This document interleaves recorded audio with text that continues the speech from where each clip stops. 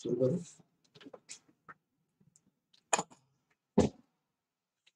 Good evening. Good evening, Mulano. So today's topic is instruments which are used in day-to-day life. Okay. So daily science by. So first instrument is altimeter. Okay. It is also known as altitude meter. Okay. Altitude metre म्हणजे काय की उंची मोजायची. So एखाद्या पृष्ठभागावर वरती असलेल्या ऑब्जेक्टची उंची मोजायची.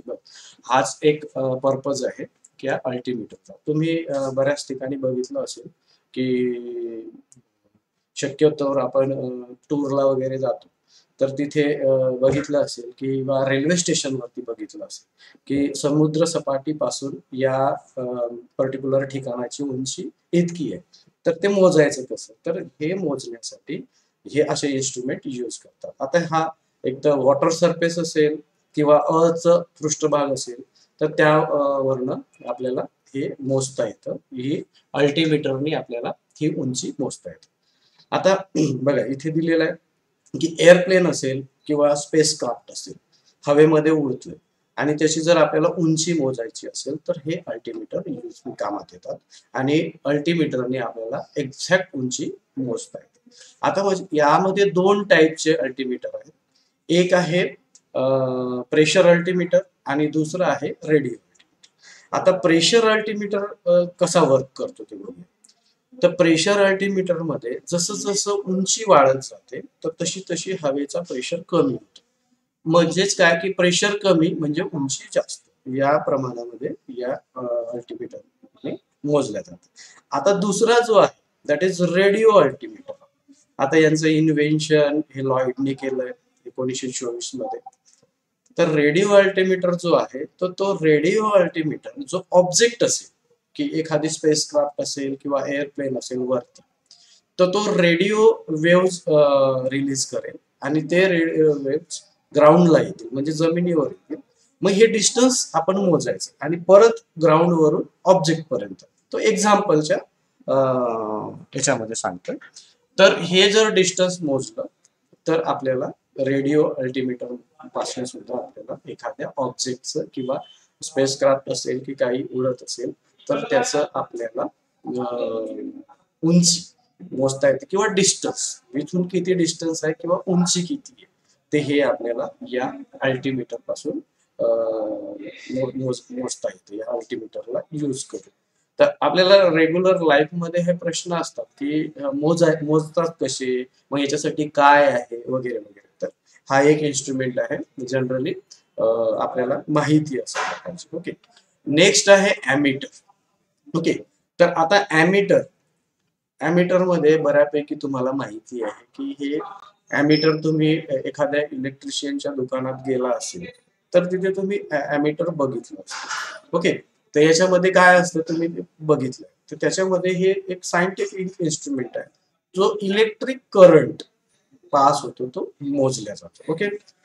मग आता इलेक्ट्रिक करंट जर फ्लो होत असेल तर तो कोणत्या फॉर्म मध्ये होतो, तो इलेक्ट्रॉनच्या फॉर्म मध्ये होतो. आणि इलेक्ट्रिक करंट जी आहे ते अँपियर मध्ये मोजलं जातं, व्होल्ट मध्ये नाही.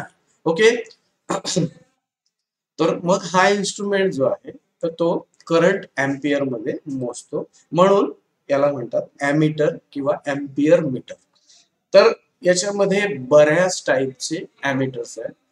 तर ॲमीटरचे टाईप आहेत permanent magnet moving coil ammeter, moving iron ammeter, इलेक्ट्रोडायनोमीटर type ammeter, rectifier type ॲमीटर्स आणि मेजरमेंट कसं करायचं. आता हे जे आहेत ना परमनंट किंवा मुव्हिंग आयरन जे आहे तर हे जे आहे तर याच्यामध्ये कॉइल्स असतात. हे याच्या मागे जे आहे ते याच्यामध्ये कॉइल्स असतात. ओके.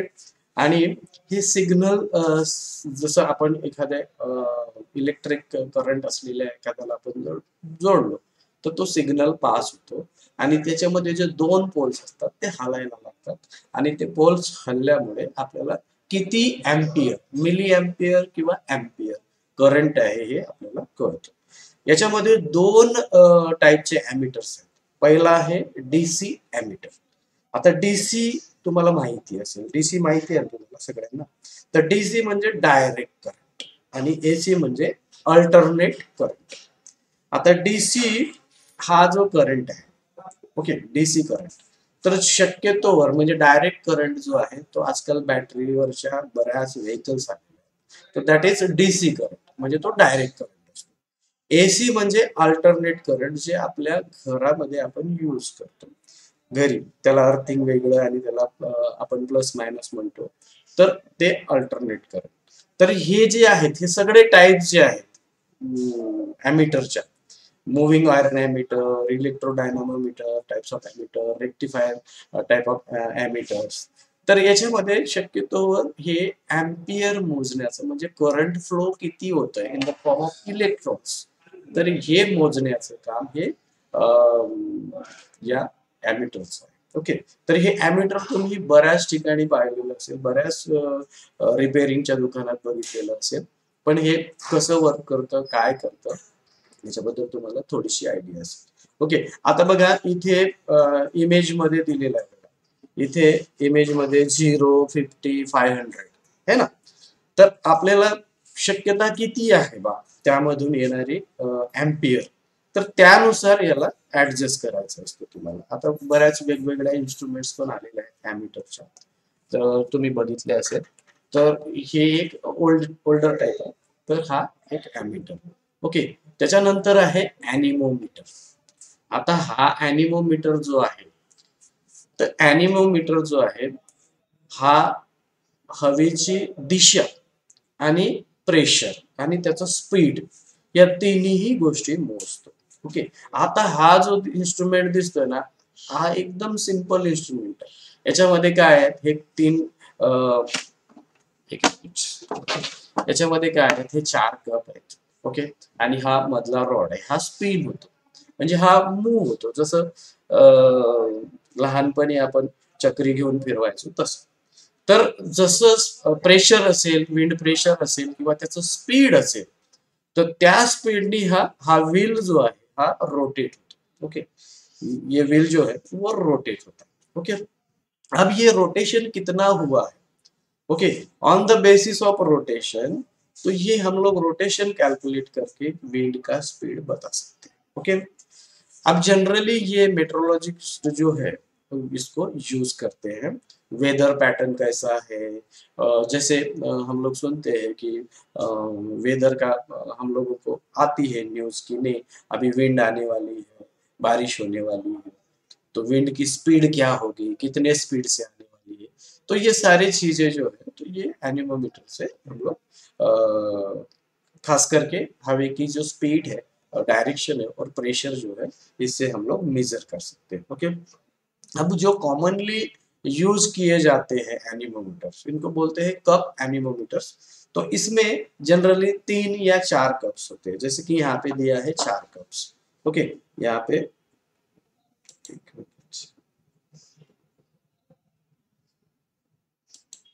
ओके, तो यहाँ पे 4 कप दिए हैं. जब जैसे हवा का रुख बदलेगा या फिर स्पीड बदलेगी, तो उस हिसाब से ये इसका मूवमेंट होगा.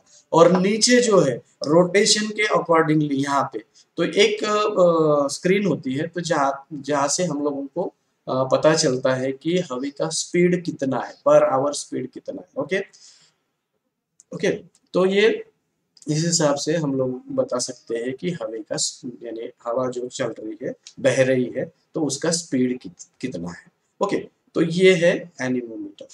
तो उसके बाद आता है आपका ऑडियोमीटर. अब जनरली ऑडियोमीटर जो है, ये जनरली यूज किया जाता है मेडिकल साइंस में, ऑडियोमीटर को यूज किया जाता है. तो ये ऑडियोमीटर जो है, इंटेंसिटी कितनी है साउंड की, जैसे चेक करना है, अगर कोई काना है ना, कोणी बहिरा वगैरे असेल किंवा कानामध्ये जर काही प्रॉब्लेम असेल, तर त्यावेळेस ना या इन्स्ट्रुमेंटचा यूज केला जातो. ओके, ऑडिओलॉजिस्ट ओके आणि मेडिकल प्रॅक्टिशनर जे असतात, तर हिअरिंगचं काय प्रॉब्लेम्स आहेत, की म्हणजे हिअरिंग मध्ये काही प्रॉब्लेम आहे की व्यवस्थित आहे, तर हिअरिंग लॉस किती आहे, किती डिग्री पर्यंत हिअरिंग लॉस आहे ओके त्या पर्सन मध्ये. तर हे फाइंडिंग करण्याचं काम हे ऑडिओमीटर करतं आणि हे जनरली मेडिकल इन्स्ट्रुमेंट आहे. आणि मग त्याच्यावरनं या इन्स्ट्रुमेंटवरनं काय प्रॉब्लेम्स आहेत, तर पडद्यामध्ये प्रॉब्लेम आहे की अजून कशात प्रॉब्लेम आहे, तर हे यूज करतात ओके. आणि याच्यामध्ये जनरली तुम्हाला इथे बघायला मिळेल की हार्डवेअर युनिट्स तिथे लागलेले आहेत आणि हे हेडफोन्सनी अटॅच असतात. हे बघा, इथे हेडफोन्सनी अटॅच असतात आणि याच्यामध्ये फीडबॅक बटन पण असतं. आणि हे जनरली ENT सर्जन जे असतात, इयर नोज अँड थ्रोट, हे ऑडिओलॉजी सेंटरमध्ये याचा यूज केला जातो. ENT मध्ये आजकाल ENT मध्ये याला ठेवल्या जात नाही. एक स्पेशली ट्रेंड पर्सन असतो ज्याच्याकडे ही इन्स्ट्रुमेंट असतं आणि ते आपल्याला समजा इयरिंग मध्ये काही प्रॉब्लेम असेल तर याच्यावरनं रेकॉर्ड केलं जातं. आणि थ्रेशोल्ड किती आहे हिअरिंगची, किती असायला पाहिजे, सामान्य माणसाची हिअरिंगची कॅपॅसिटी किती आहे आणि डिफॉल्ट असेल किंवा फॉल्टी माणसाचे त्याच्या एअरची हिअरिंगची थ्रेशोल्ड किती आहे हे याच्यावरनं कळतं आणि मग त्यानुसार हे ट्रीटमेंट केलं जातं ओके. त्याच्यानंतर आहे तुमचं फॅथोमीटर ओके. आता फॅथोमीटर जो आहे तर आपल्याला एक प्रश्न पडतो की समुद्राची जी डेप्थ आहे ओशियनची किंवा समुद्राची डेप्थ आहे ती कशी मोजल्या जाते है ना. तर याच्यासाठी याला यूज केलं, हा सायंटिफिक इन्स्ट्रुमेंट आहे आणि जनरली समुद्राची डेप्थ मोजण्यासाठी याला यूज करतात. आणि मोस्टली याचा यूज जो आहे शिप मध्ये केला जातात की हे कशासाठी शिप मध्ये वापरलं जातं की पाण्याची डेप्थ किती आहे ओके. शिपच्या खाली पाण्याची डेप्थ किती आहे, समजा डेप्थ कमी असेल आणि शिपचं हे काही प्रॉब्लेम नको व्हायला किंवा डेप्थ जास्त आहे तर ते समजायला पाहिजे म्हणून हे फॅथोमीटर वापरलं जातं ओके. आता हा कसं आहे, इको साऊंड प्रोव्हाइड करतो ओके. आणि इको साऊंड आल्यानंतर जसं एखाद्या गाजी गाजी अटॅक मध्ये तुम्ही बघितलं असेल बघा, ते इको येतो तर तो इको साऊंड होतं. आणि हे साऊंड वेव्ह ज्या येतात ओके, या साऊंड वेव्हनी कॅल्क्युलेट केल्या जातं की वॉटरची डेप्थ किती आहे ओके. आणि वॉटरची डेप्थ आपल्याला एकदा का समजली तर याच्यावरून हे क्लिअर होतं की नाही आपण आता आपल्या ज्या गाड्या असतील सॉरी शिप्स असतील तर ते व्यवस्थित या डेप्थ मध्ये चालवता येईल ओके. आणि त्याच्यानंतर आता हे फॅथोमीटर कोणी डेव्हलप केलंय 1925 मध्ये सबमरीन सिग्नलसाठी हे फॅथोमीटर डेव्हलप केलं होतं ओके. तर या फॅथोमीटरचं नाव 312 फॅथोमीटर असं दिलेलं होतं. बोस्टन बेस्ड कंपनी जी सबमराईन सिग्नलिंग 1925 मध्ये या फॅथोमीटरची म्हणजे काय इन्व्हेन्शनच केलं ओके. म्हणून हा जो आहे तो फॅथोमीटर हा जो आहे तो इम्पॉर्टंट टूल आहे की ओशियनचा सर्वे करण्यासाठी, ओशियन मध्ये किंवा सी मध्ये की कुठे किती डेप्थ आहे, डिस्टन्स किती आहे, तर या सगळ्या गोष्टी आपण याच्यावर कॅल्क्युलेट करू शकतो आणि त्याच्यामुळे आपल्याला त्या ओशियनची डेप्थ कळतं ओके. त्याच्यानंतर आहे बॅरोमीटर. आता हा जो बॅरोमीटर आहे हा सिंपल बॅरोमीटर आहे ओके, एकदम सिंपल. आता हा बॅरोमीटर जे आहे तर तुम्ही ऐकलं असेल की इतकं ऍटमॉस्फेरिक प्रेशर हवेचा प्रेशर आहे आणि इतक्या ऍटमॉस्फेरिक प्रेशरनी हवा वाहते आहे वगैरे वगैरे. तर हे मोजण्याचं काम करतं बॅरोमीटर ओके. आता प्रेशर कोणता आहे, हवेचा प्रेशर जर अर्थ वरती म्हणजे आपल्या पृथ्वीवरती अर्थच्या सरफेस वरती जेव्हा प्रेशर येतं तर हे मोजण्याचं काम हे बॅरोमीटर करतं ओके. आता याच्यामध्ये ऍटमॉस्फिअर मध्ये तुम्हाला माहिती आहे की वेगवेगळे लेयर्स आहेत एअरचे है ना. आणि ग्रॅव्हिटेशनल फोर्स मुळे ते अर्थला ग्रॅव्हिटेशनल फोर्स असल्या कारणाने ते एअर अर्थकडे खेचल्या जातं ओके. आता या याच्यामध्ये बॅरोमीटर मध्ये बघा काय दिलेलं आहे, एक सिंपल बॅरोमीटर तर या सिंपल बॅरोमीटर मध्ये बघा, ही ग्लासचं बनलेलं आहे. ओके.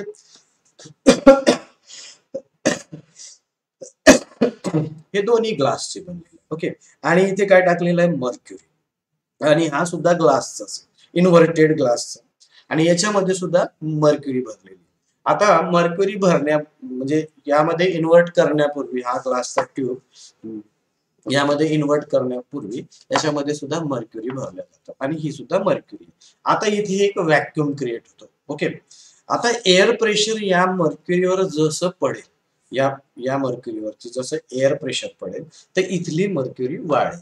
तर याच्यावरनं आपल्याला समजेल. इथे ही ऍक्च्युली कॅलिब्रेट म्हणजे ग्रॅज्युएटेड असतं, त्याच्यावरती मार्किंग असतं. ओके. इथं मार्क केलेलं असतं.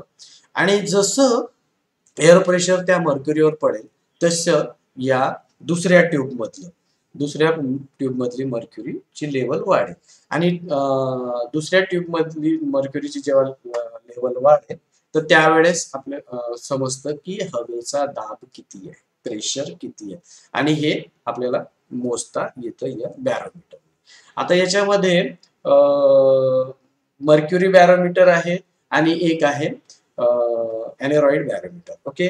आणि ह्याचं जे इन्व्हेन्शन केलंय ल्युशिन विडी इन 1884 मध्ये. ओके. मर्क्युरी बॅरोमीटर जो आहे तो कॉमन टाईप आहे. ओके.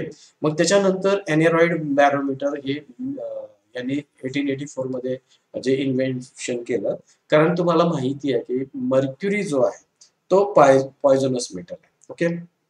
मग हा जर पॉयझनस मेटल आहे, तर मग याला अल्टरनेटिव्ह काय, तर म्हणून एनोराइड बॅरोमीटर हे विडीने 1884 मध्ये तयार केलं. मग याच्यामध्ये काय आहे की फ्लेक्झिबल मेटल बॉक्स असतं आणि त्याच्यामध्ये एअर पंपिंग केलं जातं. ओके. आणि मग त्याच्यामधला प्रेशर जो आहे, प्रेशर जो डिफरन्स आहे, तो या पद्धतीने त्या मेटल बॉक्स मध्ये मोजला जातो. ओके. मग आता त्याच्यामध्ये मेटल बॉक्स मध्ये कॉन्ट्रॅक्शन एक्सपान्शन होतं आणि त्याच्यावरून कळतं की याच्यामध्ये यांनी मर्क्युरी वगैरे वापरलेलं नाही. तर त्यांनी डायरेक्टली एक चेंबर वापरलंय, मेटल बॉक्स वापरलेलं आहे आणि कॉन्ट्रॅक्शन आणि एक्सपान्शन नुसार किती एअर प्रेशर आहे हे कॅल्क्युलेट करतात एनोराइड बॅरोमीटर. ओके. तर नेक्स्ट जे आहे इलेक्ट्रॉन मायक्रोस्कोप. आता इलेक्ट्रॉन मायक्रोस्कोप आता इलेक्ट्रॉन मायक्रोस्कोप जो आहे, तुम्ही बऱ्याचदा ऐकलं असेल इलेक्ट्रॉन मायक्रोस्कोप. आता व्हायरसेसचे इमेजेस, बॅक्टेरियाचे इमेजेस, ॲटम्सचे इमेजेस. तर बॅक्टेरिया व्हायरसेस जे आहेत ते आपल्याला डोळ्यांनी दिसतात का? आता कोरोना व्हायरस तर तुम्हाला माहिती आहे व्यवस्थित. तर ते काही डोळ्यांनी दिसत नाही. ऍटम्स डोळ्यांनी दिसतात, बॅक्टेरिया पण डोळ्यांनी दिसत नाही. बॅक्टेरियाची हालचाल तुम्हाला 100x पर्यंत जर मायक्रोस्कोप वापरला तर बॅक्टेरियाची हालचाल दिसते. पण डिटेल बॅक्टेरिया कसं आहे किंवा व्हायरस कसं आहे, ऍटम्स कशी आहे, हे जर आपल्याला पाहायचं असेल तर त्याच्यासाठी इलेक्ट्रॉन मायक्रोस्कोप शिवाय पर्याय नाही. ओके. मग हे इमेज क्रिएट करतो. ओके. जो काही स्पेसिमेन आहे, आपल्याला जो काही स्पेसिमेन, एक तर इलेक्ट्रॉन मायक्रोस्कोपी करताना स्पेसिमेन पहिले प्रिपेअर करावे लागतात. ओके. आणि अकॉर्डिंगली मग स्पेसिमेन प्रिपेअर झाल्यानंतर मग याच्यावरती इलेक्ट्रॉन मायक्रोस्कोपने इमेजिंग केल्या जाते. ओके. आता याची जे मॅग्निफिकेशन पॉवर आहे, म्हणजे मोठे करण्याची पॉवर जी आहे, ऑर्डिनरी मायक्रोस्कोप पेक्षा जवळपास 2000 पटीने जास्त. Okay. Sorry, millions time, 2 millions time मोठं आहे. तर जनरली मॅग्निफिकेशन जे आपलं जनरल जे मायक्रोस्कोप आहे, तर तो जास्त काही मॅग्निफाय करून दाखवत नाही, पण हा खूप जास्त मॅग्निफाय करतो. आणि त्याच्यामुळे आपल्याला हे ॲटम्स, बॅक्टेरिया, व्हायरसेस जे आहेत ते आपल्याला त्या इमेजेस आपण डायरेक्टली तर बघू शकत नाही, पण ते जे इमेजेस कॅप्चर केल्या जातात त्याच्यामध्ये आपल्याला ते बघायला मिळतं. जसं डीएनएचा स्ट्रक्चर वगैरे होता नंतरच्या काळात डीएनए चा स्ट्रक्चर वगैरे जो आहे तो आता आपल्याला व्यवस्थित कळायला. तर हे जे इन्स्ट्रुमेंट आहे, असं जे इन्स्ट्रुमेंट बनवलंय, तर हा इन्स्ट्रुमेंट जर्मनच्या सायंटिस्टने मॅक्स मॉर्ननी हे त्याने इन्व्हेंट केलं 1931 मध्ये. ओके, तर हे इलेक्ट्रॉन मायक्रोस्कोप. आता बघा इथे तुम्हाला हा खूप मोठा असतो, जवळपास एक तुम्ही उंचीला जवळपास 10 ते 12 फूट किंवा त्याच्यापेक्षा जास्त उंच असलेली इमारत लागते या मायक्रोस्कोपला ठेवायला. आणि तुम्हाला इथे इमेजिंग इथे केल्या जातं, म्हणजे एक कम्प्युटर सारखी सिस्टीम म्हणा, तर त्या कम्प्युटर सारख्या सिस्टीम मध्ये तुम्हाला इथे इमेजेस पाहायला. याच्यामध्ये 2 टाईपचे इलेक्ट्रॉन मायक्रोस्कोप आहे, ट्रान्समिशन इलेक्ट्रॉन मायक्रोस्कोप आणि स्कॅनिंग इलेक्ट्रॉन मायक्रोस्कोप, अशा 2 टाईपच्या इलेक्ट्रॉन मायक्रोस्कोप आहेत. ओके, त्याच्यानंतर आहे आता बघा हा इंडोस्कोप. आता इंडोस्कोप तुम्हाला हा माहिती आहे. आता याच्या वेगवेगळ्या टाईपचे इंडोस्कोप्स आहेत. आता इंडोस्कोप म्हणजे काय, की एखादी ऑर्गन आपल्याला बघायचं, शरीरामधलं एखादा ऑर्गन बघायचं विदाऊट एनी ऑपरेशन. ओके, तर विदाऊट एनी जर ऑपरेशन जर आपल्याला हे बघायचं असेल तर मग हा इंडोस्कोपचा यूज होतो. मग याच्यामध्ये काय आहे हे बघा, हे फ्लेक्झिबल इंडोस्कोप आहे आणि याला एक वायर लावलेला आहे. ओके ओके आणि याच्यामध्ये एक कॅमेरा असतो, लाईट कॅमेरा असतो, आणि मग ते कॅमेरा जेव्हा वायर थ्रू बॉडीमध्ये सोडल्या जातं, तर आपल्याला टेलिव्हिजन स्क्रीनमध्ये इंडोस्कोपीने त्या पर्टिक्युलर ज्या ठिकाणी आपण ते पाठवतोय, तर त्या पर्टिक्युलर ठिकाणी काही इजा आहेत का, काही प्रॉब्लेम्स आहेत का, किंवा गाठी आहेत का. तर जसं याच्यामध्ये थ्रोट आहे, इसोफॅगस आहे, जसं स्टमक आहे, पोट आहे, तर या सगळ्या गोष्टी आपण विदाऊट एनी ऑपरेशन आपण हे ऑब्झर्व करू शकतो. ओके, मग आता हे कुठून कुठून, माउथ मधून. ओके, त्याच्यानंतर स्मॉल कट करून, ओके, सर्जरी, छोटे छोटे सर्जरी की होल करून तिथून हे आपल्याला पाठवता येतं. ओके, इंडोस्कोप अजून बायोप्सी करणं, काही टिश्यू जर काढायचे असतील, म्हणजे काही पेशी असतील ज्या खराब झालेल्या असतील, तर ते काढण्यासाठी सुद्धा याचा यूज केला जातो. आता याच्यामध्ये इंडोस्कोपीचे वेगवेगळे टाइप्स आहेत. ओके, पहिला आहे कोलोनोस्कोपी. तर कोलोनोस्कोपी जी आहे तर त्याच्यामध्ये कोलोनचं ऑब्झर्वेशन केलं जातं. ओके, आणि ब्रांकिओस्कोपी, ब्रांकिओइड्स. ओके, तर हे ट्रॅकिया आणि लंग्स, जनरली लंग्स जी एक्झामिन करण्यासाठी याला वापरलं जातं. त्याच्यानंतर आहे गॅस्ट्रोस्कोपी.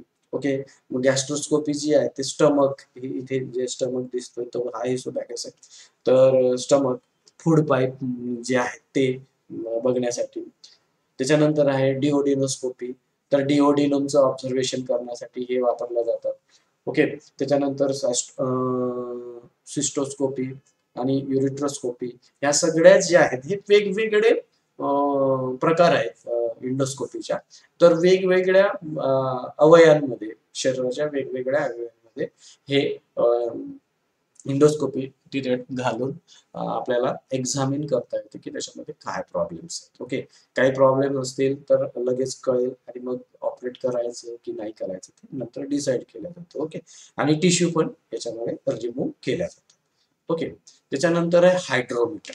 ओके, आता हा जो हायड्रोमीटर आहे सिंपल हायड्रोमीटर आहे. जनरली याच्याने डेन्सिटी आणि स्पेसिफिक ग्रॅव्हिटी जो असतो, वेगवेगळ्या टाईपचे लिक्विड, तुम्हाला हे माहिती असेल, दुधामध्ये बघा फॅट मोजण्यासाठी जो वापरतो आपण, तो त्याच पद्धतीने हे असतं. तर त्याची डेन्सिटी किती आहे, ओके, रिलेटिव्ह डेन्सिटी किती आहे, किंवा त्याची म्हणजे घनता, आणि स्पेसिफिक ग्रॅव्हिटी काय आहे त्या पर्टिक्युलर टाईपच्या लिक्विडची. ओके, आता याच्यामध्ये काय सिंपल बघा, इथे सील ग्लास आहे. ओके, आणि इथे खाली जे ठेवलेलं आहे दॅट इज मर्क्युरी. ओके, आणि हा स्टॅबिलिटी प्रोव्हाइड करतो त्या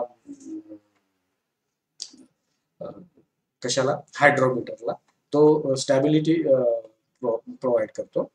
आणि इथे बघा, आता हा जो पोर्शन दिलेला हायड्रोमीटरचा, हा जो पोर्शन दिलेला, तर हा पोर्शन जो आहे तो मॅग्निफाईड आहे, हा वाला, हा पोर्शन मॅग्निफाईड, आणि हा पूर्ण हायड्रोमीटर. ओके, तर मग आता याच्यामध्ये बघा, मर्क्युरी किंवा लीड, ओके, तर हायड्रोमीटर मध्ये, आणि हा हायड्रोमीटर मग अपराइटली तिथे राहतो. ओके, मग आता हा जो आहे, हा वरचा पोर्शन, याला म्हटलंय स्टेम, हा कॅलिब्रेटेड आहे. ओके, आणि ह्या कॅलिब्रेटेड असल्या कारणाने आपल्याला इथे त्या पर्टिक्युलर लिक्विडची डेन्सिटी कळतं. ओके, आता हे जे आहे ना, हा इन्स्ट्रुमेंट जो आहे, तर हा इन्स्ट्रुमेंट आर्किमिडीजचं तत्व तुम्हाला माहिती असेल. ओके, प्रिन्सिपल आहे आर्किमिडीजचं प्रिन्सिपल जे होतं, त्या तत्वावरती काम करतं. म्हणजे जेवढं वजन आपण पाण्यामध्ये टाकू, तर तेवढं पाणी बाहेर सारलं जातं. हे आर्किमिडीजचं तत्व होतं. तर त्या प्रिन्सिपल वरती हे डिझाईन केलेलं आहे. ओके, हा हायड्रोमीटर. आता बघा, डेन्सिटी जसं जसं असेल, तर तो हायड्रोमीटर, डेन्सिटी कमी असेल तर तो जास्त खाली जाईल, डेन्सिटी जास्त असेल तर तो वरती जास्त वरती तरंगेल. म्हणजेच आपल्याला हे जे रिडिंग आहे हे कमी जास्त होईल अकॉर्डिंग टू लिक्विड. ज्याची डेन्सिटी जास्त आहे तर हा हायड्रोमीटर वरती तरंगेल, आणि ज्याची डेन्सिटी कमी आहे तो आतमध्ये जाईल. तर यानुसार आपल्याला हे मेजर करता येतं हायड्रोमीटर. ओके, त्याच्यानंतर आहे हायड्रोफोन्स. आता फोन तर तुम्ही खूप सारे ऐकले, आता फोन खूप सारे ऐकलेत, आणि समजा आतमध्ये पाण्याखाली, ओके, अंडर वॉटर, तर पाण्यामध्ये समजा काही हालचाली आहेत. ओके, तर काही हालचाली होत असतील. ओके, काही सिग्नल्स असतील पाण्याखाली, हालचाली त्या सिग्नल्स थ्रूच येतील. तर हे सिग्नल्स जे आहे, या सिग्नलला रेकॉर्ड करण्यासाठी, म्हणजे कुठले साऊंड सिग्नल्स अंडर वॉटर, आतमध्ये पाण्यामध्ये जे काही साऊंड्स असतील, याला रेकॉर्ड करण्यासाठी या हायड्रोमीटरचा यूज केला जातो, जस्ट लाईक आपला मायक्रोफोन जो असतो तसा. आणि मग हे काय करतो की साऊंड जे एअर्स मध्ये असतील किंवा वॉटर मधले जे साऊंड असतील तो रिसीव्ह करेल. ओके, मग हे प्रेशर साऊंड जे आहे प्रेशर सारख्या फिजिकली विचार केला तर तो पार्टिकल्स मूव्ह होतात. ओके, मग जेव्हा साऊंड जेव्हा क्रिएट केल्या जातं, तर साऊंड, आता जसं मी बोलतोय, तर मी बोलतोय तर काय मेकॅनिकल फोर्स क्रिएट करतो. ओके, आणि हे मेकॅनिकल फोर्स, आता हे अंडर वॉटर मध्ये, ओके, तर हे फोर्स जो आहे तो त्या हायड्रोफोनला टच करतो, आणि मग हायड्रोफोन जे सिग्नल्स आलेले साऊंड वेव्ह जे आलेले आहेत, तर त्याला इलेक्ट्रिक एनर्जी मध्ये कन्वर्ट करतो, आणि हा डिटेक्ट केला जातो. ओके, आणि हे मॉनिटर वरती आपल्याला पाहू शकतो की हे साऊंड वेव्ह कुठून आलेत, काय आलेत, कशी आहेत, वगैरे वगैरे. तर ही हायड्रोमीटर. ओके, सॉरी, हायड्रोफोन पहिलेचा होता हायड्रोमीटर. ओके, आणि बघा, हा जो साऊंड आहे सी मधला फक्त आपल्याला ऐकता येतो, याला ट्रान्समिट वगैरे करता येणार नाही, तर ही हायड्रोफोन. त्याच्यानंतरच आहे, सॉरी, हा झाला हायड्रोमीटर, हा हायग्रोमीटर. ओके, तर हायग्रोमीटर जो आहे, तर हे ह्युमिडिटी म्हणजे आर्द्रता. ओके, ह्युमिडिटी जे हवेमधली रिलेटिव्ह ह्युमिडिटी आहे, तर हे मोजण्याचं काम हे हायग्रोमीटर करतं. तर हे सगळे डे टू डे लाईफ मध्ये येणारे प्रश्न आहेत की आजचं हवामान, आर्द्रता किती आहे. ओके, पर्टिक्युलर जसं आपण बघितलं दुधाची डेन्सिटी किती आहे, आपण फॅट काढतो त्याच्यावर, तर फॅट किती आहे, तर मग हे कशी काय डिझाईन केलेले आहेत, हे कशी काय वर्क करतात, या गोष्टी आपल्याला माहिती असायला पाहिजे. ओके, जसं हवेचा वाऱ्याचा वाऱ्याचा वेग किती आहे, त्याचं प्रेशर किती आहे, हे सगळं जर मोजायचं असेल तर पर्टिक्युलरली अशा टाईपचे आपल्याला इन्स्ट्रुमेंट्स लागतात, आणि हे असे वेगवेगळ्या सायंटिस्टनी याच्यावरती काम करून हे सगळे इन्स्ट्रुमेंट्स डिझाईन केले. आता हवेमधली असलेली आर्द्रता कशी मोजायची, तर मग याच्यामध्ये बघा, दोन थर्मोमीटर थर्मोमीटर सारखे दिलेले आहेत बघा इथे. ओके, इथे दिसत आहे ना दोन. आता एक ड्राय आहे आणि एक वेट आहे. ओके, तर दोन इथे थर्मोमीटर सारखे दिलेले असतात. ओके. मग हे याचं काम काय आहे की हवेमध्ये आर्द्रता किती आहे हे मोजायचं. ओके. आता हवेमध्ये समजा ह्युमिडिटी आहे म्हणजे आर्द्रता आहे, तर मग ते कसं असेल, तर ते असतं वॉटर वेपर्स म्हणजे आपण वाफ जी म्हणतो, तर त्या वेपर्सच्या थ्रू मध्ये ते तिथे ऍटमॉस्फिअर मध्ये प्रेझेंट असतं. ओके. आणि तुम्ही बघितलं असेल उन्हाळ्यामध्ये आपल्याला असं वाटतं की अनकम्फर्टेबल फील होतं, स्टिकीनेस होतं. जसं मुंबईला वगैरे गेला तुम्हाला लक्षात येईल की मुंबईमध्ये आपल्याला एकदम ह्युमिडिटी तिथे जास्त आहे. तर जसं चिकट-चिकट झाल्यासारखं आपल्याला वाटतं. ओके. तर हे कशामुळे होतंय? It is because of high humidity in the air. Okay. वेगवेगळ्या टाइपचे हायग्रोमीटर्स डेव्हलप केलेले आहेत या खूप साऱ्या वर्षांमध्ये. ओके. आता मोस्ट कॉमनली जो हायग्रोमीटर यूज केला जातो त्याला म्हणतात सायक्रोमीटर. ओके. आता याच्यामध्ये दोन मर्क्युरीचे थर्मोमीटर्स जसं मी तुम्हाला सांगितलं. ओके. इथे बघा, हा ड्राय बल्ब आहे आणि हा वेट बल्ब आहे. ओके. आणि हा या पद्धतीने इथे आपल्याला ह्युमिडिटी मोजल्या जाते. ओके. आता हे जे आता जे हायग्रोमीटर आहे, तर हे बेनेडिक्टनी या हायग्रोमीटरला इन्व्हेंट केलं. ओके. त्याच्यानंतर नेक्स्ट आहे आपलं हिप्सोमीटर. ओके. हिप्सोमीटर आता हा थोडासा इंटरेस्टिंग पार्ट आहे, जो हिप्सोमीटर आहे. ओके. आता ही जी आहे हिप्सोमीटर, आता तुम्ही बघा इथे तुम्हाला ते निकॉनचं दिसतंय. तर हे जे हिप्सोमीटर आहे, हे हाईट मोजण्यासाठी, हाईट म्हणजे कोणत्या बिल्डिंग, ट्रीज म्हणजे आपण जसं मीटर पट्टीने पण आपण मोजू शकतो. पण हे काहीच नाही. आपण खाली उभं राहिलो आणि हे जे हिप्सोमीटर आहे याला जर आपण हे केलं डायरेक्ट, तर याच्याने तुम्हाला डायरेक्टली तुम्ही याचा लाईट म्हणजे याला ऑन केलं तर तुम्ही डायरेक्टली पर्टिक्युलर एखादी झाड असेल किंवा एखादी बिल्डिंग असेल त्याच्यावरती जर फोकस केलं तर तुम्हाला डायरेक्ट इथे तुम्हाला हाईट मिळेल. त्याची किती हाईट आहे हे मिळेल. ओके. तर हे हिप्सोमीटर जे आहे हाईट शक्यतोवर मोजण्यासाठी आता याच्यामध्ये जे आहे, तर याच्यामध्ये हिप्सोमीटरमध्ये टिग्नॉमेट्री म्हणजे तुमचा मॅथेमॅटिक्सचा पार्ट आला. ओके. आणि प्रेशर ह्या दोन कन्सेप्ट ऍटमॉस्फेरिक प्रेशर आणि टिग्नोमेट्रीचा यूज करून तुम्हाला हाईट मोजण्यासाठी इन्स्ट्रुमेंट मदत करेल. ओके. आणि जनरली तुम्ही बघितलं असेल की हे सर्वे करायचं असेल कन्स्ट्रक्शन इंडस्ट्रियल एरियामध्ये, तर हे जनरली तिथे यूज केल्या जातात. ओके. मग बिल्डिंगच्या हाईट्स किती आहे, कुठपर्यंत ठेवू शकतो, हाईटची ट्रीची हाईट किती आहे. समजा ज्याच्यावर आता एखादी ट्री आहे ज्याच्यावरती आपल्याला चढताच येत नाही, तर मग अशा ट्रीची हाईट कशी मोजायची, तर ही हिप्सोमीटरने तुम्ही मोजू शकता. आता हिप्सोमीटरचे वेगवेगळे टाइप्स आहेत, जसं स्केल हिप्सोमीटर, त्याच्यानंतर आहे प्रेशर हिप्सोमीटर. जसे म्हटलं होतं की प्रेशर हिप्सोमीटर पण आहे, ट्रिग्नोमेट्री वापरतात याच्यामध्ये. ओके. तर स्केल हिप्सोमीटर आणि तुमचं प्रेशर हिप्सोमीटर. ओके. हा जो आहे हा एकदम सिंपल असतो, एल शेप असते याच्यामध्ये आणि याच्यामध्ये एल शेप स्ट्रेस्ड एजेस असतात जे तुम्ही ऍडजस्ट करू शकता आणि मग ऑब्जेक्ट तुम्ही पाहू शकता. ओके. प्रेशर म्हणजे हे प्रेशर जो आहे जनरली बॉइलिंग पॉइंट जे आहे लिक्विडचं. ओके. जसं बॉइलिंग पॉइंट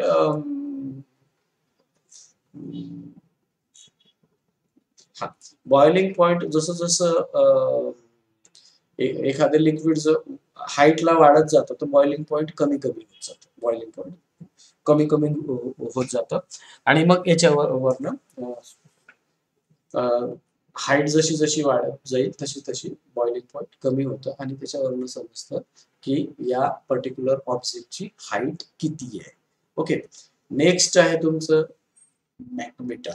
आता हा एकदम इंटरेस्टिंग आहे मॅक्रोमीटर. हा जो आहे जनरली एअरक्राफ्ट म्हणजे विमानाची स्पीड मोजण्यासाठी याला यूज केला जातो.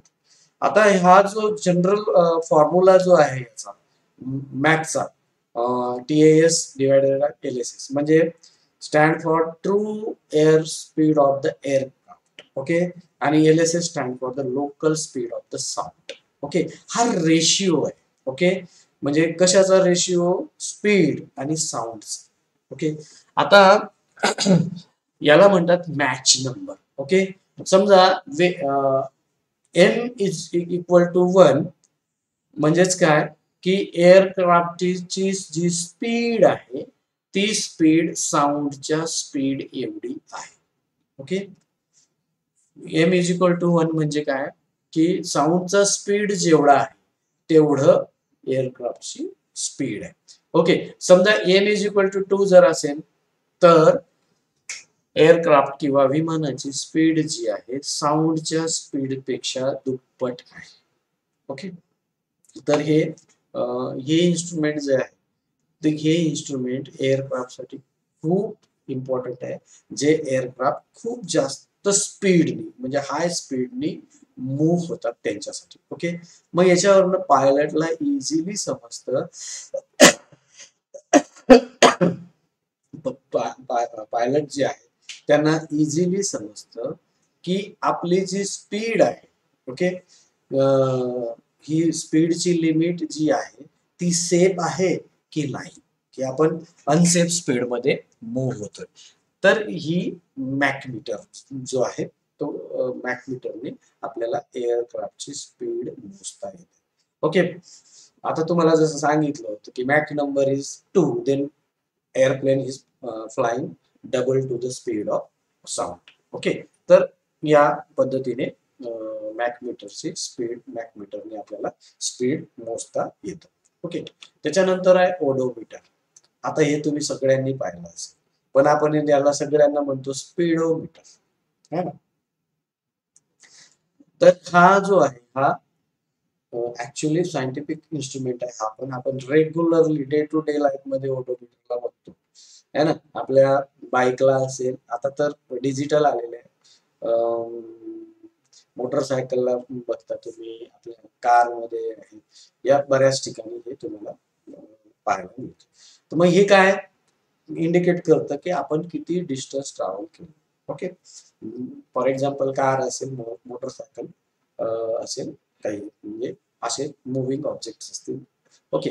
म्हणजे बायसिकल्स वगैरे नाही, म्हणजे सायकल्स वगैरे नाही, ज्याच्यामध्ये हा ठेवलेला आहे तोच. मग हा काय आहे की एक इलेक्ट्रॉनिक डिव्हाइस, मेकॅनिकल किंवा इलेक्ट्रॉनिकल डिव्हाइस असतो किंवा इलेक्ट्रो मेकॅनिकल पण असू शकतो. आजकाल कॉम्बिनेशन मध्ये पण यायला लागलं. ओके. आणि जनरली तुम्ही बघितलं असेल की हे डॅशबोर्ड वरती दिलेलं असतं. ओके. आता आत्ताचे जे आहेत ऍडव्हान्स डिजिटली आलेले आहेत. ओके. कम्प्युटर चिप आलेले आहेत त्याच्यामध्ये. ओके. याच्यावरनं आपल्याला डिस्टन्स किती ट्रॅव्हल केलंय ओडोमीटरने तर आपल्याला पाहायला मिळतं. आणि हा जो आहे 1775 मध्ये हा स्पीडोमीटर ओडोमीटर डेव्हलप केला आहे. ओके. तर हे कशासाठी की आपल्याला किती डिस्टन्स आपण ट्रॅव्हल केलं हे तर समजायला पाहिजे, म्हणून हे तुम्हाला हे इन्स्ट्रुमेंट इन्व्हेंट केलं गेलं. ओके. ओडोमीटर. त्याच्यानंतर आहे ओहोम मीटर. आता ओहोम मीटर हे बघा, ओहोम मीटर वेगळा आणि ॲमीटर वेगळा. ओके. दोन्ही लक्षात ठेवा. ओहोम मीटर वेगळा आणि ॲमीटर वेगळा. ॲमीटर मध्ये electric current in the form of ampere मोजतो. ओके. ओहोम मीटर मध्ये रेजिस्टन्स किती आहे, पर्टिक्युलरली डायोड्स वगैरे जे वापरले जातात ते बघा इथे. तर त्या सर्किट मध्ये रेजिस्टन्स किती आहे, इलेक्ट्रिकल रेजिस्टन्स किती आहे, तर याचं युनिट आहे ओहम आणि या मीटरने मोजल्या जातं, म्हणून याला म्हटलं आहे की ओहम मीटर. ओके. मग आता याच्यामध्ये रेजिस्ट किती केल्या जातं, करंट जेव्हा पास होतं. आपण बघा जनरली इलेक्ट्रिक करंट जेव्हा आपल्याला 12 व्होल्टेज पाहिजे असतं. ओके. तर एक ट्रान्सफॉर्मर येतो आणि ट्रान्सफॉर्मर वरती तुम्ही ते डायोड बघितलेले असतात. तर ते 230 व्होल्टला ओके 230 व्होल्टला त्याच्यात रेजिस्टन्स देऊन तुम्हाला 12 DC व्होल्ट कन्वर्ट केलं जातं त्या ट्रान्सफॉर्मर. म्हणजे तुम्हाला रेजिस्टन्स देणं हे गरजेचं आहे. Okay okay. आणि त्याच्यामध्ये आपल्याला कळतं की आता इथे समजा हा एक घेतलाय आपण. ओके. तर याचं रेजिस्टन्स किती आहे हे आपल्याला ओहम मीटरने मोजता येतं. म्हणजे आपल्याला समजा हे रेजिस्टन्स एखाद्या इन्स्ट्रुमेंट मध्ये आपल्याला इतक्या ओहमचं रेजिस्टन्स पाहिजे, तर मग हे तेवढ्या ओहमचं तुम्ही हे डायोड घ्या आणि तिथे लावा, म्हणजे आपल्याला पर्टिक्युलर रेजिस्टन्स मिळतो. ओके. मग आता याच्यामध्ये ओहम मीटर जे आहेत ते वेगवेगळ्या टाईपचे आहेत. सेन्सिटिव्हिटी लेवल त्याची कशी असते त्याच्यात micro ohm metre, mega ohm metre आणि मिली ओहम मीटर. आता हे जनरली आहे मायक्रो, लो रेजिस्टन्स जिथे असते, लो रेजिस्टन्स आणि हाय प्रिसिजन म्हणजे एक्झॅक्टली आलं पाहिजे. मेगा ओहम मीटर मध्ये तिथे हाय रेजिस्टन्स आणि इलेक्ट्रिक सर्किट्स मध्ये याला पाहायला मिळतं. आणि मिली सुद्धा low resistance with high precision ohm metre हे चेक करण्यासाठी वापरतात. त्याच्यानंतर आहे कलोरीमीटर. आता हा जो इन्स्ट्रुमेंट होता शक्यतो फिजिक्स मध्ये तुम्ही किंवा फिजिक्स इलेक्ट्रॉनिक्स मध्ये आपल्याला बघायला मिळतो. पण हा कलोरीमीटर जो आहे हा केमिस्ट्री बायोलॉजी मध्ये सुद्धा याला वापरला जातो. आता कलोरीमीटर जो आहे हा सिंपल आहे, बियर्स लॅम्बर्ट्स लॉ. बियर्स लॅम्बर्ट्स लॉ मध्ये तुमचा स्पेक्ट्रोमीटर वर्क करतो आणि हा कलोरीमीटर सुद्धा जवळपास त्याच प्रिन्सिपलवरती काम करतो. आता याच्यामध्ये लाईट वेव्ह जे आहे तिथून हे दिसतंय तुम्हाला, हे जे ठेवलेले आहे टेस्ट ट्यूब म्हणा किंवा कलोरीमेट्रिक ट्यूब असतं, हे ट्यूब इथे ठेवल्या जातं. ओके. आणि याच्या थ्रू आता आपल्याला एखादी सॅम्पल आहे, ओके, एखादी कलर्ड सॅम्पल आहे किंवा कलरलेस सॅम्पल आहे, काही असं, तर तो सॅम्पल त्यामध्ये घ्यायचा असतो त्या ट्यूब मध्ये. आणि तो ट्यूब इथे या पर्टिक्युलरली इथे एक टेस्ट ट्यूब किंवा ट्यूब जसा असतो तसाच होल तिथे केलेला असतो आणि तो तिथे इन्सर्ट करायचा असतो इथे. आणि मग कलोरीमेट्री ऑन केलेली आहे आणि एक पर्टिक्युलर वेव्हलेंथ, ओके, एक वेव्हलेंथ आपण तिथे सेट करायचं असतं त्या इन्स्ट्रुमेंट वरती. इथे या इन्स्ट्रुमेंटला एक पर्टिक्युलर वेव्हलेंथ आपल्याला सेट करायचं असतं. आणि मग जेव्हा तो लाईट त्या लिक्विड मधनं म्हणजे कोणत्या त्या ट्यूब मध्ये असलेल्या लिक्विड मधनं पास होईल, तो काहीतरी लाईट ऍब्सॉर्ब करतो. ओके. म्हणजे ऍब्सॉर्बन्सी, तो आपल्याला याच्यावरती लिक्विड ऍब्सॉर्बन्स मोजता येतं. ओके. मग जेवढी लाईट ऍब्सॉर्ब केलेला आहे त्या सोल्युशनने, ओके, सोल्युशन म्हणजे त्याच्यामध्ये सोल्युट्स असतील म्हणजे विरघळलेले पदार्थ असतील, तर जेवढं लाईट ऍब्सॉर्ब करेल मग त्याच्यावरनं आपल्याला समजतं की याचा ऍब्सॉर्प्शन मॅक्सिमा काय आहे. आणि याच्यावरून आपल्याला वेगवेगळे केमिकल्स जे आहेत ते आपण याच्यामध्ये त्याचं ऍब्सॉर्प्शन मॅक्सिमा काढू शकतो. ओके. तर हे कलोरीमीटर. आणि हा आहे क्रिस्टोग्राफ. हा जनरली प्लांटची हाईट, ओके, प्लांटची ग्रोथ मोजण्यासाठी यूज केला जातो.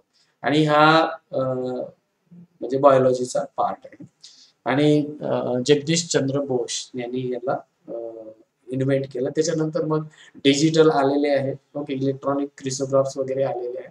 पण सुरुवातीला हा असा टाईपचा क्रिसोग्राफ जो आहे तो इन्व्हेंट केला होता जगदीशचंद्र बोसने. ओके. आणि आता याच्यामध्ये प्लेट्स असतात रेग्युलर इंटरव्हलवरती, कॅलिब्रेटेड प्लेट्स इथे तुम्हाला दिसतील. तर हे कॅलिब्रेटेड प्लेट्स इथे ठेवलेले असतात. आणि मायनर म्हणजे छोटी प्लांटची जरी हालचाल झाली, मुवमेंट मायनर जरी असेल तर, किंवा रूट असेल किंवा शूट असेल म्हणजे वरचा पोर्शन असेल किंवा मुळांचा पोर्शन असेल, तर मुवमेंट होत असेल तर तो यामध्ये कॅप्चर केला जातो आणि ते आपल्याला याच्यावरनं ग्रोथ मेजर करता येतं. मग क्रिसोग्राफ वरती इन्स्पायर होऊन त्याच्यानंतर इलेक्ट्रॉनिक क्रिसोग्राफ डेव्हलप केलं रँडेल फॉन्टेसनी. ओके. आणि प्लांटची मुवमेंट जी आहे त्या त्यांनी मोजता येतं. आणि आता याची जे नॉर्मल ऑपरेटिंग रेंज आहे 1000 to 1/1 lakh inch per inch. तर हा क्रिसोग्राफ आहे आणि क्रिसोग्राफने आपल्याला ग्रोथ जी होती प्लांटची ग्रोथ ती मेजर करता येते. ओके, त्याच्यानंतर आहे क्रायोमीटर. आता हा जो क्रायोमीटर आहे, okay, low temperature, extreme low temperature cryometer जो आहे तो एक्स्ट्रीम लो टेम्परेचर जो आहे तो मोजण्यासाठी क्रायोमीटरचा यूज केला जातो. ओके, आता एखाद्या ऑब्जेक्टचं क्रायोमीटर म्हणजे ओके लो टेम्परेचर. आता जनरली हा जो क्रायोमीटर आहे, आता इथे तुम्हाला दिसते हे क्रायोमीटर कसं, तर जनरली स्पेसमध्ये, ओके, स्पेसमध्ये क्रायोमीटरने लो टेम्परेचर जर असेल तर ते मोजण्याचं काम हे क्रायोमीटरने केलं जातं. ओके, आता याच्यामध्ये वेगवेगळे टाईपचे क्रायोमीटर्स आहेत. ओके, थर्मोकपल, ओके, त्याच्यानंतर वेपर प्रेशर थर्मोमीटर, त्याच्यानंतर आहे resistance thermometer, melting curve thermometer, resistance noise thermometer, okay, magnetic thermometer. तर हे जे सगळे दिलेले आहेत, तर हे सगळे जे आहे cryogenics, okay, nuclear resonance thermometers वगैरे हे जे आहेत हे लो टेम्परेचर मोजण्यासाठी हे क्रायोमीटरचा यूज केलं जातं. म्हणजे लो टेम्परेचर आहे तर मोजायचं कसं, काय थर्मोमीटर आहे की काय आहे, तर हे सगळे इन्स्ट्रुमेंट जे आहेत ते आपल्याला माहिती असायलाच पाहिजे. कारण काय की आपण जनरल जे आहे जनरली जनरल सायन्स आहे, तर ह्या गोष्टी डे टू डे लाईफ मध्ये कधी कोणी प्रश्न विचारला तर ह्या सगळ्या गोष्टी आपल्याला माहिती असायला पाहिजे. ओके, आता हा जो आहे हा इलेक्ट्रोस्कोप आहे. ओके, याच्यामध्ये दोन टाईपचे काय म्हणतात इलेक्ट्रोस्कोप आहे आणि हे इलेक्ट्रोस्कोप जो आहे विलियम गिल्बर्ट 1600 मध्ये, ओके, त्यांनी याला डेव्हलप केलं. ओके, आता याच्यामध्ये बघा हे जसं दिलेलं आहे, आता ही कशासाठी की एखाद्या ऑब्जेक्ट मध्ये, ओके, तर एखाद्या ऑब्जेक्ट मध्ये इलेक्ट्रिक करंट आहे की नाही हे चेक करण्यासाठी हा इलेक्ट्रोस्कोप यूज केला जातो. आता बघा इथे जसं दिलेलं आहे, ओके, हे इथे आणि इथे दिलं. आता तो ऑब्जेक्ट आपण नेलेल्या पार्टकडे येतोय, ह्या बॉल सारखा एक पार्ट असतो आणि ऑब्जेक्ट आपण नेलेल्या याच्याकडे अट्रॅक्ट होतोय की तो रिपेल होतोय. तर याच्यावरनं वाईस वर्सा आपल्याला कळतं की त्याच्यामध्ये इलेक्ट्रिक करंट आहे की नाही. आता दुसरा जो आहे तो आहे गोल्ड लिप इलेक्ट्रोस्कोप. ओके, आता हा जो इन्स्ट्रुमेंट आहे तो सेम वरचा जो आहे पिथबॉल इलेक्ट्रोस्कोप जो आहे तसाच हा पण आहे, पण हा थोडासा प्रिसिजन आहे, याच्यामध्ये थोडस व्यवस्थित याने केलेलं आहे. याच्यामध्ये बघा हे ब्रास डिस्क दिलेले आहे, ब्रॉस रॉड आहे, ग्लास बॉटल आहे, मेटल फॉईल आहे, अर्थ आहे आणि गोल्ड लिव्ज आहेत, गोल्ड लिव्ज आहेत.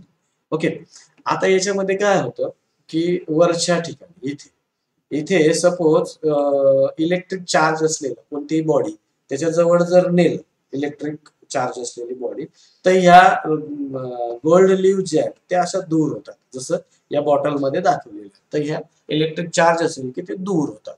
तर हे इलेक्ट्रोस्कोप म्हणजे चार्ज आहे की नाही ते बघण्यासाठी हे इलेक्ट्रोस्कोप यूज केला जातो. ओके, त्याच्यानंतर आहे ओंडोमीटर.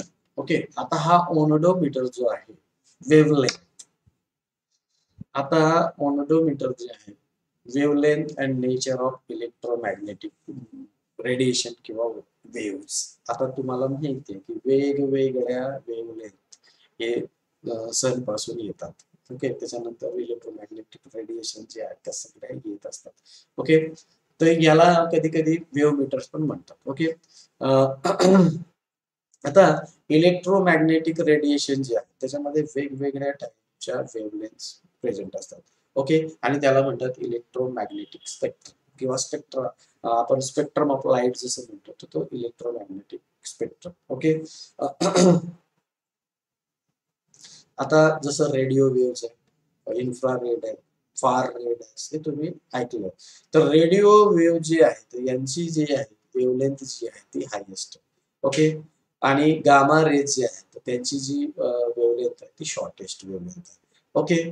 तर मग हा जो मोनोडोमीटर आहे तर हा त्या रेडिएशन किंवा त्याच्यामध्ये जी वेव्हलेंथ आहे तर त्या रेडिएशन डिस्टिंग्विश करण्यासाठी म्हणजे दोन्हीमध्ये काय आहे ते शोधण्यासाठी हा ओनोमीटरचा यूज केला जातो. ओके. त्याच्यानंतर आहे ऑप्टोमीटर. आता ऑप्टोमीटर जो आहे हा regular day to day life मध्ये तुम्ही बघितलं असेल, हे डॉक्टरांजवळ तुम्हाला पाहायला मिळतं. आता हे जे ऑप्टोमीटर आहे तर ऑप्टोमीटर म्हणजे जनरली ऑप्टोमीटर म्हणजे डोळ्यांमध्ये जर आपण डॉक्टरांकडे जातो तर डॉक्टरांकडे केल्यानंतर आपल्याला असं काहीतरी बघायला लावतात, मग ते बघतात, मग तिथे लेन्स टाकतात आणि त्याच्यानुसार तुमचं आयसाईट करेक्ट करतात. तर हे जे आहे हे डिव्हाइस आहे तर तो लाईट जसं आपल्या म्हणजे डोळ्यांमध्ये जातो, लाईट इंटर झाल्यानंतर तो रिफ्लेक्ट होतो. ओके. तर आयचं जे रिफ्लेक्शन होतं मग समजा जे रिफ्लेक्ट झालेलं आहे ते जर सपोज नॉर्मल असेल. ओके. तर नॉर्मल असेल तर डॉक्टर आपल्याला चष्म्याचं सजेस्ट काही करत नाही. पण सपोज ॲबनॉर्मल असेल किंवा नॉर्मली जसं प्रत्येक व्यक्तीला दिसायला पाहिजे आपल्याला ऑब्जेक्ट पण दिल्या जातं, बघायला सांगितलं जातं की इथे बघा, हे दिसतं का वगैरे वगैरे. ओके. आणि मग नॉर्मल आयसाईट जर नसेल तर मग वेगवेगळ्या लेन्सेस टाकून आयसाईट करेक्ट केल्या जातात. ओके. वेगवेगळे लेन्सेस टाकून आयसाईट लेन्स म्हणजे ग्लासेस, आय ग्लासेस टाकून त्याला लेन्सेस टाकून ते आपली आयसाईट करेक्ट केल्या जाते. आणि मग त्याच्यानंतर आपण म्हणतो की इतक्या नंबरचा चष्मा आहे, तितक्या नंबरचा चष्मा लागला वगैरे वगैरे. ओके. तर हे जनरली त्याच्यासाठी यूज केलं जातं. ओके. ग्रीक वर्ड आहे हा ऑप्टिकॉस, साईट आणि मेट्रॉन म्हणजे मेजर, साईट मेजर म्हणजे आपल्या डोळ्याची साईट मोजण्यासाठी ह्या ऑप्टोमीटर यूज केला जातो. मग हा जो आहे ऑटोस्कोप, ऑटोस्कोप जो आहे हा ऑटोस्कोप जो आहे तो काळात मधला, ओके, इयर कॅनल जो असतो तो ऑब्झर्व करण्यासाठी डॉक्टरांजवळ असतात, शक्यतोवर ENT डॉक्टरांकडे हा असतो. ओके. आणि हा एकदम हँडी इन्स्ट्रुमेंट आहे. ओके. आणि हा दोन वर्डनी डिराईव्ह केलेला आहे, ऑटोस आणि स्कोप. तुम्हाला स्कोप मध्ये मायक्रोस्कोप वगैरे तुम्हाला माहिती आहे. तर ऑटोस म्हणजे इयर आणि टू व्ह्यू, स्कोप म्हणजे व्ह्यू. ओके. तर ऑटोस्कोप आणि हे कानच नाही तर नोज आणि थ्रोट सुद्धा पॅसेज जे आहे ते सुद्धा बघण्याचं काम याच्याने केलं जातं. ओके. आता हे तुम्हाला माहिती आहे की ऑटोस्कोप वापरताना काय करतात, इयर लोबचं काय करतात, त्याला हे करतात, त्याच्यामध्ये स्पेक्युलम टाकतात म्हणजे हा जो पोर्शन आहे तो टाकतात आणि त्याला ऍडजस्ट केलं जातं आणि बेटर व्ह्यू, कानाचा बेटर व्ह्यू देण्यासाठी त्याला ऍडजस्ट केलं जातं. जसं आपण मायक्रोस्कोपला खाली फाईन आणि कोर्स ऍडजस्टमेंट असते तसं तिथे एक ऍडजस्टमेंट आहे दिलेला. या ऍडजस्टमेंट करून मग फाईन व्ह्यू कानामधलं बघितलं जातं, काही प्रॉब्लेम आहे का इंटरनल पार्ट मध्ये हे सगळं बघितलं जातं आणि त्याच्यानंतर आपल्याला हा ऑटोस्कोप या पद्धतीने युटिलाइज केलं जातं मेडिकल फील्डमध्ये. त्याच्यानंतर आहे हा पेरिस्कोप. आता पेरिस्कोप जो आहे जनरली पेरिस्कोपचा वापर जो आहे, समजा एखादी मध्ये ऑब्जेक्ट आहे आणि त्याच्या पार आपल्याला समजा एखादं ऑब्जेक्ट बघायचं तर या वेळेस हा पेरिस्कोप यूज केला जातो. आता जनरली इथे बघा मध्ये भिंत आहे. ओके. इथे मध्ये भिंत आहे आणि ऑब्झर्वर इथे आहे आणि आपल्याला काय बघायचं तर झाड बघायचं. तर मग आता पेरिस्कोप मध्ये असतं काय की 45 डिग्रीला दोन मिरर्स ठेवलेले असतात, अशा प्लेन मिरर दोन. आता होतं काय की हा जो लाईट आहे प्लांट पासून पास होणारा तो या मिररला कॅप्चर होतं आणि मग तो लाईट इथे रिफ्लेक्ट होतो खाली आणि मग हे ऑब्झर्वरला दिसतं. म्हणजे इथे ऑब्स्टॅकल जरी असेल तर ऑब्स्टॅकल असलं तरी आपल्याला जर हे जर झाड बघायचं असेल तर तुम्ही हे पाहू शकता. आणि हे कोणत्या लॉवरती किंवा कोणत्या प्रिन्सिपल वरती बेस्ड आहे? Reflection of light. जसं मी आता तुम्हाला म्हटलं की लाईट रिफ्लेक्ट होतं. आपण जेव्हा डोळ्यांनी बघतो तर लाईट रिफ्लेक्ट होतं आणि रिफ्लेक्ट झाल्यानंतर तो त्याच्याने आपल्याला मेजर केला जातो आणि साईट आपल्याला मेजर. तर हे सुद्धा रिफ्लेक्शन वरती डिपेंड आहे की लाईटच्या रिफ्लेक्शन. ओके. आता याच्यामध्ये तुम्हाला मी जे सांगितलंय 45 डिग्रीला 2 मिरर असतात आणि एकमेकांची असे काही ऍडजस्ट केलेल्या असतात की त्याची इमेज आपल्याला दिसेल असं. ओके. हे जनरली म्हणजे land, C warfare, submarine navigation याच्यामध्ये हे वापरलं जातं. तुम्ही बघितलं असेल की हा जो पेरिस्कोप आहे, जे सबमरीन असतात आतमधून जाणाऱ्या, पाण्यातनं जाणाऱ्या, तर त्यांच्याकडे हा असा इन्स्ट्रुमेंट दिलेला असतो. तर तो इन्स्ट्रुमेंटचा जो पोर्शन आहे हा वरचा भाग जातो आणि वरती काही ऑब्जेक्ट आहेत का, म्हणजे पाण्याच्या वरती काही ऑब्जेक्ट आहेत का, काही दिसतात का, ते बघण्याचं काम हे पेरिस्कोपनी केलं जातं. ओके. त्याच्यानंतर नेक्स्ट आहे, हा तुम्हाला सगळ्यांना माहिती आहे, फोनोग्राफ है ना. हा सुद्धा एक इन्स्ट्रुमेंट आहे, हे सगळ्यांना माहिती आहे. आता याच्यामध्ये साऊंड रेकॉर्ड केले जातात. ग्रूव्ड डिस्क असतं इथे ठेवलेली, हा डिस्क आहे आणि हा स्पायरली रिव्हॉल्ड होतो आणि त्याच्यातून आवाज येतो. ओके. रेकॉर्ड प्लेअर वगैरे आता तर वेगवेगळे आलेत, आता तर MP3 वगैरे आलेले आहेत, पण हा एकदम जुना जो होता फोनोग्राफ. ओके. ठीक आहे. तर हा फोनोग्राफ तुम्हाला माहिती आहे. आता हा पॉलिग्राफ. तर पॉलिग्राफला जनरली असं म्हटलं जातं की लाय डिटेक्टर. लाय डिटेक्टर टेस्ट तुम्ही ऐकलेली आहे. तर हे पॉलिग्राफ जो आहे तो लाय डिटेक्टर डिव्हाइस सुद्धा असं म्हटलं जातं. ओके. याच्यामध्ये फिजिओलॉजिकल फंक्शन जे आहेत, रिस्पॉन्सेस जे आहे बॉडीमध्ये फिजिओलॉजिकली काय होतात, ओके, आतमध्ये काय घडतात, या सगळ्या गोष्टी रेकॉर्ड करण्याचं काम हे पॉलिग्राफ करतं. ओके. तर याच्यामुळे आपल्याला फिजिओलॉजी चेंज होते आणि त्याच्यामुळे समजतं की खोटं बोलतंय की काय, या सगळ्या गोष्टी इथे तुम्हाला पाहायला मिळतात. आता हे जेव्हा परफॉर्म केलं जातं याच्यामध्ये 4 ते 6 सेन्सर्स असतात. ओके. मग हे सेन्सर जे आहे बॉडीच्या वेगवेगळ्या पार्ट्स मध्ये ठेवले जातात, म्हणजे लावल्या जातात. मग त्याच्यानंतर सिग्नल प्रोव्हाइड केल्या जातात आणि मग जे सेन्सर असतात ते स्ट्रिपनी असे मेजर केले जातात. ते तुम्हाला माहिती आहे, ते बऱ्याच मूवीज मध्ये वगैरे तुम्ही बघितले असेल. मग आता याच्यामध्ये जनरली काय काय, ब्रीदिंग रेट काय आहे, पल्स रेट कसं आहे, ब्लड प्रेशर कसं आहे, पर्स्पिरेशन कसं आहे, या सगळ्या गोष्टीवरनं कॅल्क्युलेट सेन्सरने कॅल्क्युलेट केलं जातं आणि मग लाय डिटेक्टर टेस्ट म्हणून सुद्धा याला वापरला जातं. तर ही लाय डिटेक्टर टेस्ट.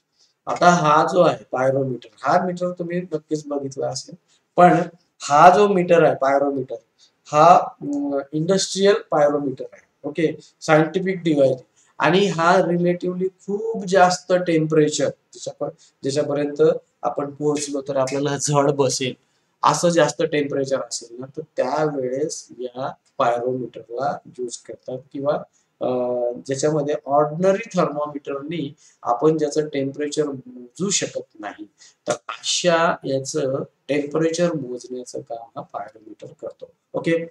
आता हा काय करतो की थर्मल रेडिएशन, म्हणजे त्या ऑब्जेक्ट पासून येणारे थर्मल रेडिएशन जे आहे तो पिकअप करतो, त्याला अनालिसिस करतो आणि आपल्याला टेम्परेचरच्या स्वरूपात देतो. आजकाल तुम्ही बघितलं असेल की प्रत्येक ठिकाणी तुम्हाला हे बघायला मिळतं. जसं डीमार्टला गेल्या किंवा कुठेतरी एंट्री करायचं असेल तर तुम्हाला हे पायरोमीटर बघायला मिळतं, पण तो वेगळा आणि हा वेगळा. ओके. हा एक्स्ट्रीमली हाय टेम्परेचर साठी डिझाईन केलेला. ओके. त्याच्यानंतर माहिती आहे की तुम्हाला रडार. आता हा जो रडार आहे, हा रडार तुम्हाला सगळ्यांना माहिती आहे. तर रडार जो आहे, रडार म्हणजे काय, radio detection and ranging. Okay. Okay. हा जो आहे डिटेक्शन सिस्टीम आहे. ओके. आणि हा पहिल्यांदा, ओके, US मध्ये US नेव्हीने 1940 मध्ये हा रडार यूज केला होता. ओके. आता रडारचे वेगवेगळे पर्पजेस आहेत. ओके. ट्रॅक करायला, डिटेक्ट करायला, पोझिशन, प्रेझेन्स ऑफ सॅटेलाइट, या रडारनी ना आपल्याला एरोप्लेन वगैरे एअरक्राफ्ट, शिप्स म्हणजे वॉटरमध्ये आहे, तर याच्यावरनं कळतं की कोणते शिप्स आहेत, कोणते एअरक्राफ्ट आहेत वरून आपल्या इथे येणार. तर या सगळ्या गोष्टी या रडारनी होतात. ओके. आणि त्याच्यानंतर एअरमध्ये ट्रॅफिक जर कंट्रोल करायचं असेल तर ह्या रडारनीच केलं जातं. ओके. लोकेशन फायटर जेटच्या, हेलिकॉप्टरच्या, किंवा कोणी एनिमी तर एंट्री करत नाही ना, तर या सगळ्या गोष्टी ज्या आहे या रडारनी रडारचा यूज करून आपल्याला बघता येतात. ओके. आता शेवटचा एक इन्स्ट्रुमेंट आहे तो आहे रेन गॉज. ओके. हा एकदम सिंपल आणि सायंटिफिक इन्स्ट्रुमेंट आहे, एकदम सिंपल इन्स्ट्रुमेंट आहे, याच्यामध्ये काहीच नाही, याला रेन गॉज असं म्हणतात. पण हा कोरियामध्ये 1441 मध्ये, त्याच्यानंतर 1661 मध्ये क्रिस्टोफर वॅननी रॉबर्ट हुकनी डेव्हलप ते. तर याच्यामध्ये सिंपल आहे की याच्यामध्ये बघा हा एक सिलेंडर असतो. ओके. सिलेंडर असतो, एक स्टँड दिलेला आहे, ग्रॅज्युएटेड सिलेंडर आहे, म्हणजे याच्यावरती मार्किंग केले 5-10-20. ओके. आणि जेव्हा ओपन एरियामध्ये ठेवायचं आहे, ओके, ओपन स्पेस मध्ये ठेवायचं आहे, आणि जेव्हा पाऊस पडतो तर पाऊस त्याच्यामध्ये कलेक्ट होतो. पाऊस कलेक्ट झाला त्याच्यामध्ये तर आपल्याला समजतं की किती मिलीमीटर पाऊस झालेला आहे या रेन गॉज. आता हे ओपन प्लेस मध्ये ठेवल्यामुळे झाडापासून पडणारं पाणी नाही, फक्त पावसाचंच पाणी त्यातनं जाईल आणि आतमध्ये ते कलेक्ट होईल, आणि कलेक्ट केल्यानंतर आपल्याला कळेल की किती मिलीमीटर. जसं तुम्ही ऐकलं असेल की पावसाळ्यात की इतकं मिलीमीटर पाऊस आहे, तर इट इज बिकॉज ऑफ दिस असे रेन गॉजेस वगैरे ठेवलेले असतात. ओके. तर थँक्यू.